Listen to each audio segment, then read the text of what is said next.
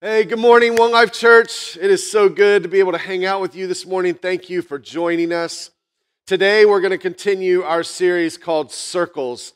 And I want to ask you to go ahead and turn your Bibles or use your device and go to Acts chapter 2. And we're going to be starting in verse 42. We'll be reading verses 42 through 47. While you turn there, I want to go ahead and just let the cat out of the bag. At the end of today's teaching, I'm going to invite you to be a part of a 242 group. These are our new groups that we're starting this fall. And even though you are joining us online and you are a part of our online church community, we are going to have 242 groups that meet online. And so you are going to have an opportunity to join one of those groups at the end of the teaching today. So let's read from Acts chapter 2, starting in verse 42. Luke is the author. Remember, he is continuing his story of the person of Jesus that is in the gospel according to Luke. And then he just turns the page and keeps writing about how this way of Jesus is being played out in the first Christians, in the first church. And this is what we read in the book of Acts. Chapter 2, verse 42, it says, these first Christians, devoted themselves to the apostles' teaching, to fellowship, to the breaking of bread, and to prayer. Everyone was filled with awe at the many wonders and signs performed by the apostles. All the believers were together, and they had everything in common. They sold property and possessions to give anyone who had need. Every day they continued to meet together in the temple courts. They broke bread in their homes, and they ate together with glad and sincere hearts, praising God and enjoying the favor of all the people. And the Lord added to their number daily those who were being saved. Let's pray together. God, thank you for your written word. We submit ourselves to your authority, to your authority in our lives, to your authority in this world, your authority over all of creation. We submit to you, and we ask, God, that you would speak to us today, that as we study your written word, that God, that you would speak to us and you would show us how to live in line with you. And so we pray that you'd give us open ears to hear your voice above all the other noises in the world. I pray that you'd give us open eyes to see where you are already present and at work. And I pray that you'd give us open hearts, courageous hearts, to join with you in what you are up to. So we love you, God. We thank you for loving us first. It's in the name of your Son, Jesus, that we pray. Amen and amen. Circles are better than rows. Circles are better than rows. This is a principle that was coined by Andy Stanley, a pastor in the Atlanta, Georgia area. And it's a principle that we are unpacking and wrestling with during this series called Circles. And we're believing that we want to use this principle to intentionally inform our ministry philosophy here at One Life going forward. The reality is that you don't mature while sitting in rows. You don't mature sitting in rows. You mature while sitting in circles. You don't grow.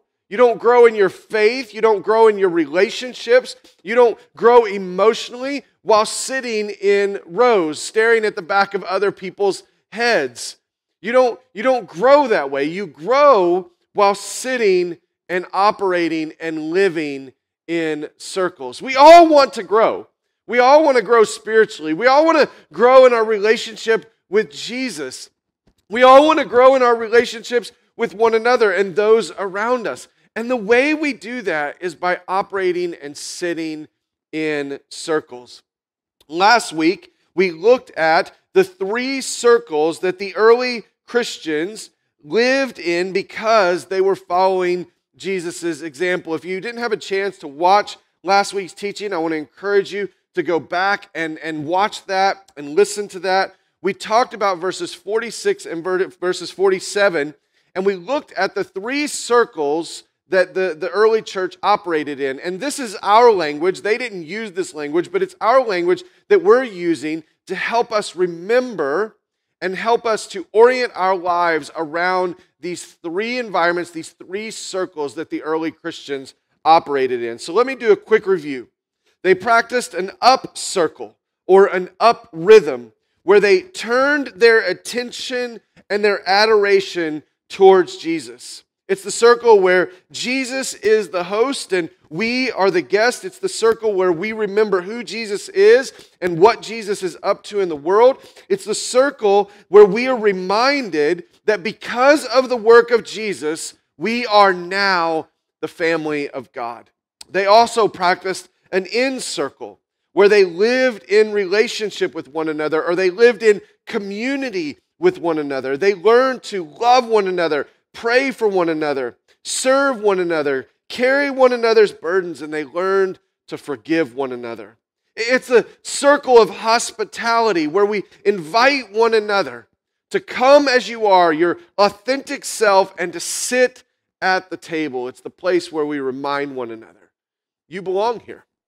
And finally, they practiced an out circle where they lived on mission as the sent people of God, proclaiming the good news of Jesus to the world around them. They loved their enemies because Jesus first loved them. They remembered that there was a time when someone invited them to the table for the first time. And so they turn and they invite others to the table for the first time. These were the three circles, the three environments that the first church operated in.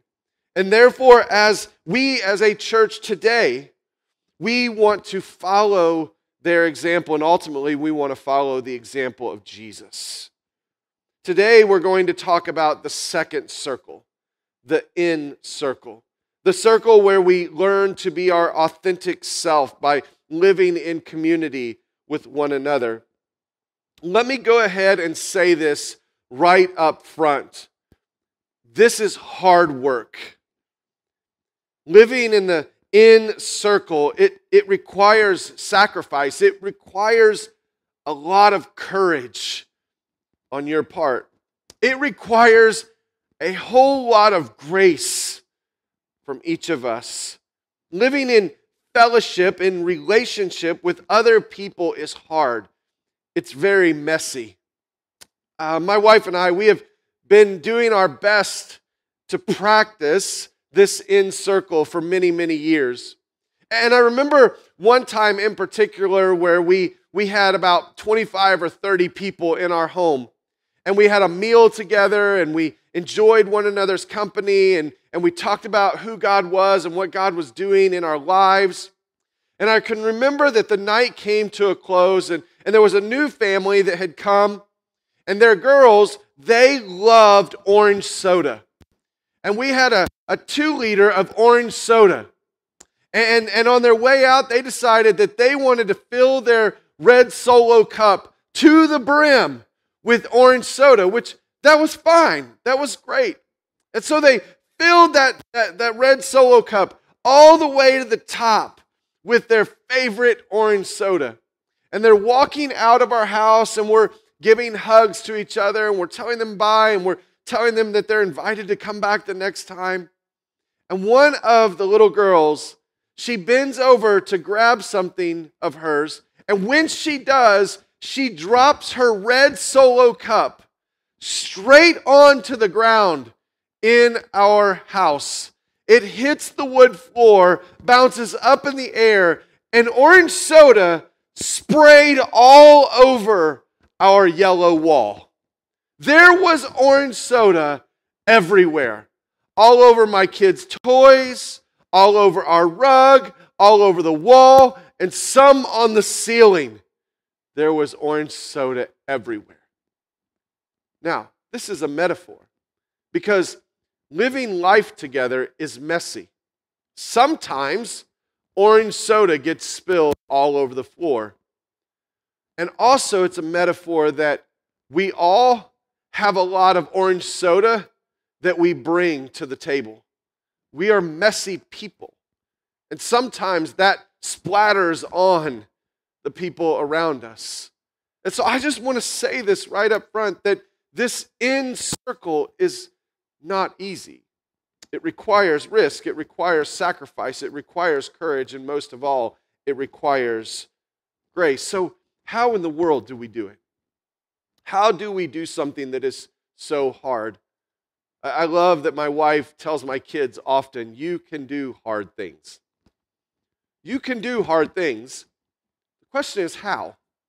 How will you be able to live in community, in fellowship, in relationship with other people when you yourself are messy and the other people that you are living in community with are also messy?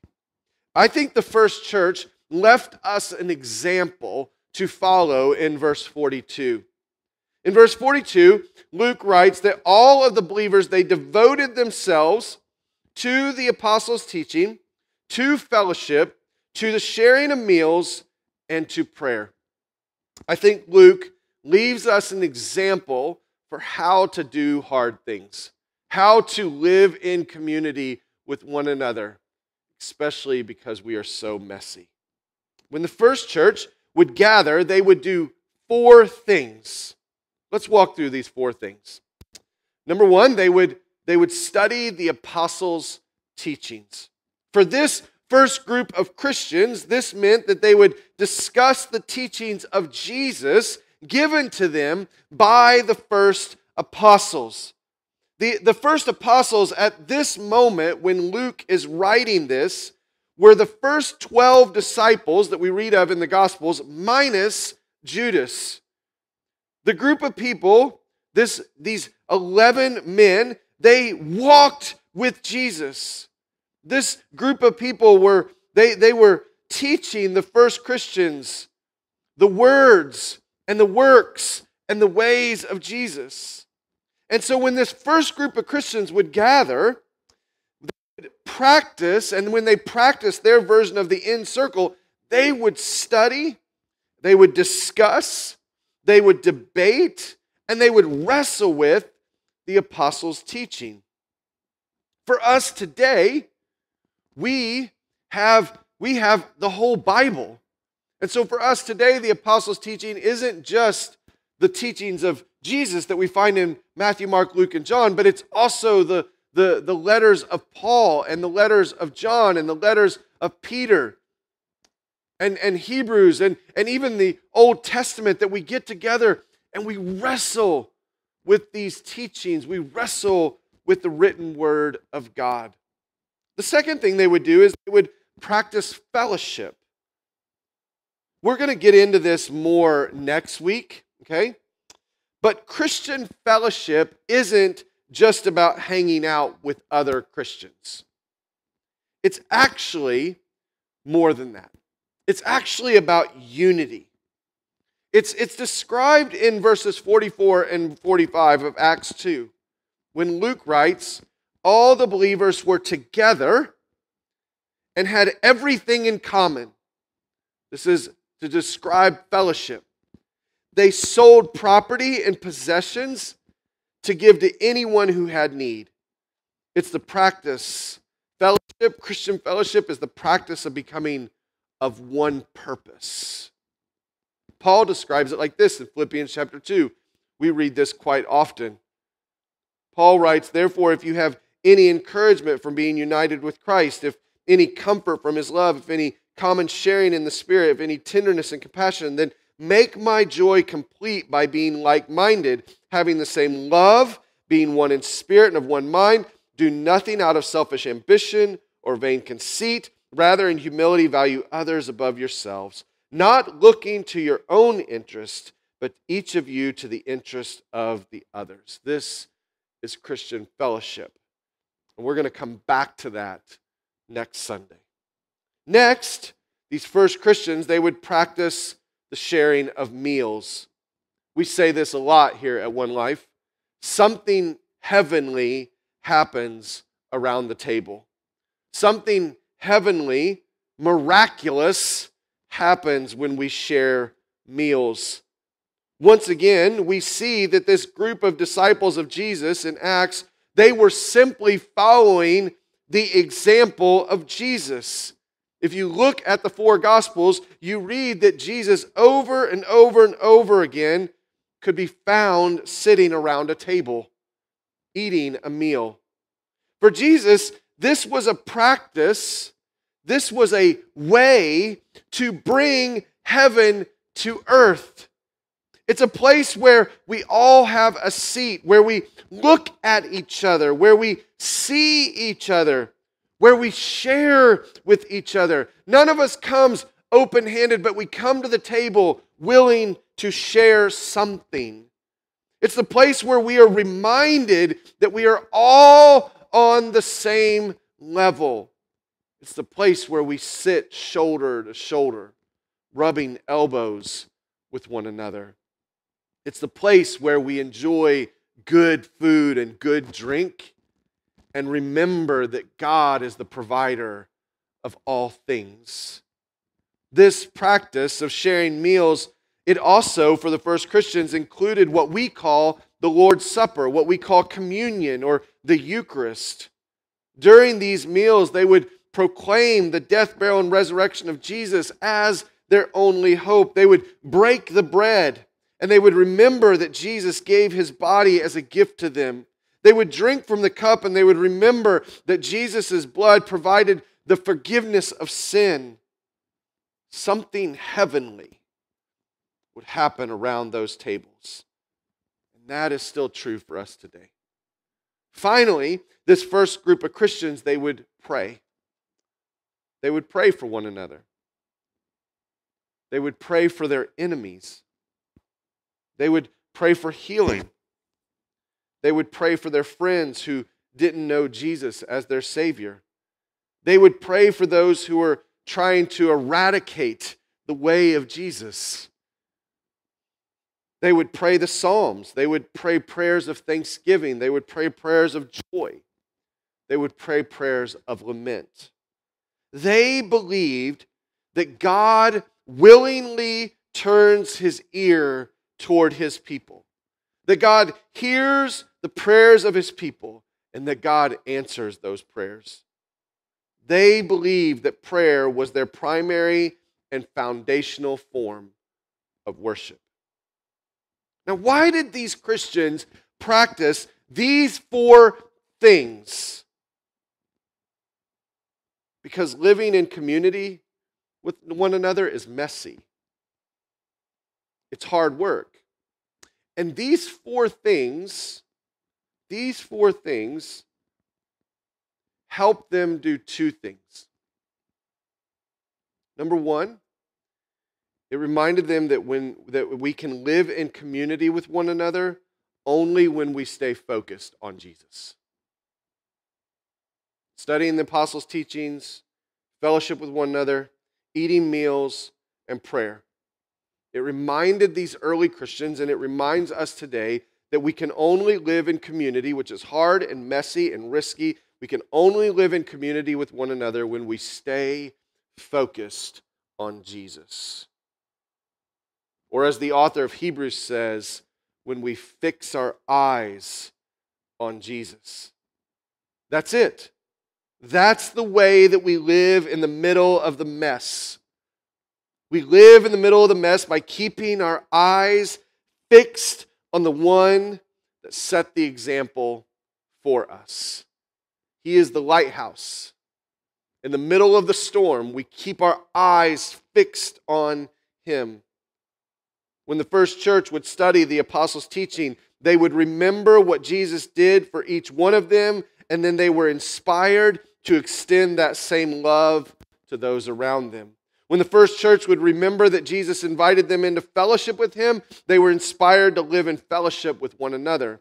When the first church would remember that Jesus invited them to a meal, they were inspired to invite others to a meal. And when the first church would remember that Jesus prayed for them, which is mind-blowing, but that Jesus prayed for them, they were inspired to pray for one another. And so the early church kept their eyes fixed on Jesus and followed his example. There's one more thing that I think that these four things, studying the apostles' teachings, fellowship, sharing meals, and prayer, these four things communicate to us about practicing the inner circle. And it's this, that none of these four things are quick fixes. In order for us to live in community with one another, we must be committed to obedience, long obedience in the same direction. Let me say that again. In order for us to live in community with one another, we must keep our eyes fixed on Jesus, and we must be committed to long obedience in the same direction. These four things, they're not quick fixes. They don't change us immediately. They don't change the world overnight. What they do is invite us into the process of long obedience in the same direction. What direction? Jesus. Jesus is our direction. Jesus is our true north, and we are committed to a long journey towards Him. This is difficult, impossible for so many of us because we prefer a microwavable spirituality. We want what we want, and we want it now. 41 years ago, Eugene Peterson wrote his book, Long Obedience in the Same Direction. And he hit the nail on the head. Now, at that time, he was talking about the church in the 1970s and 1980s. But he perfectly describes our spirituality in 2021. Eugene Peterson says this: "One aspect of the world that I have been able to identify as harmful to Christians is the assumption that anything worthwhile can be acquired at once. We assume that if something can be done at all, it can be done quickly and efficiently. Our attention spans have been conditioned by 30-second commercials." He goes on, "Religion in our time has been captured by the tourist mindset. Religion is understood as a visit to an attractive site to be made when we have adequate leisure." We are living in the Twitter generation. We are living in the Instagram stories generation. We are living in the Netflix generation where everything happens quickly in a blur, and it never slows down for us to take a breath and process. And to be honest, this is exactly what we want, which is why these platforms are so successful. We want fast. We want immediate. We want it right now. We don't want to wait. But let me say something that might feel jarring. This is not the way of Jesus. The way of Jesus is about the long haul. It's about endurance. It's about perseverance. It's about patience. It's about waiting. Eugene Peterson quotes Friedrich Nietzsche, who said, "The essential thing in heaven and earth is that there should be long obedience in the same direction." And he goes on and says, "Something which has made life worth living." A life worth living, the life worth giving yourself to, will always include long obedience in the same direction. And so, the early church devoted themselves. They devoted themselves. They practiced long obedience in the direction of Jesus by studying the apostles' teaching, through fellowship with one another, by sharing meals together, and through prayer. They were able to operate in the messiness of community, which, if you read the rest of Acts, it's very messy. It's very turbulent. They were able to do that because they devoted themselves to long obedience in the same direction, and that direction was Jesus. And as they did that, my friends, they were transformed more and more into the likeness of Jesus. They looked more and more like Jesus. And this is what we want to invite you into at One Life. Not the immediate, not the quick fix, not the overnight success. We want to invite you into long obedience in the same direction. And we believe that this happens when you choose to live in community with other disciples of Jesus. We believe this happens when you practice the in circle, where you learn from one another, where you listen to one another, and where you love one another. This in circle, this is the place of sanctification, where we are transformed in the likeness of Jesus. And so as I started today, I want to end by inviting you to be a part of one of these communities. We're going to call them 242 groups, following the example of Acts 2:42. And we're going to have these groups in person and online. They're going to meet a couple times a month, every other week. You're going to get together with 6, 7, 8 people. You're going to study Scripture. You're going to fellowship with one another. You're going to eat and drink together.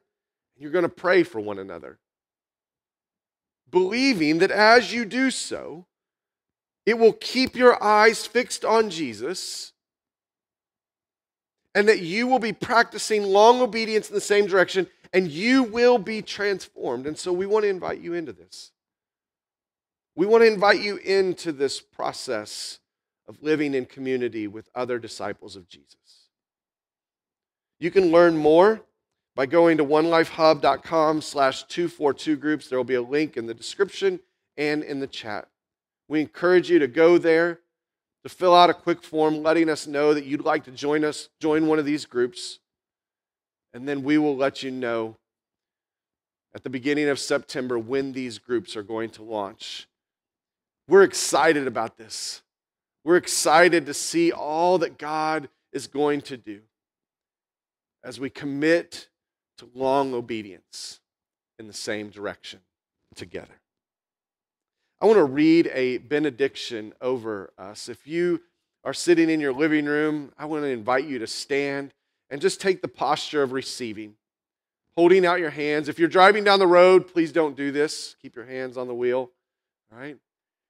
If you're somewhere at work, just take a moment and just place your hands out like this.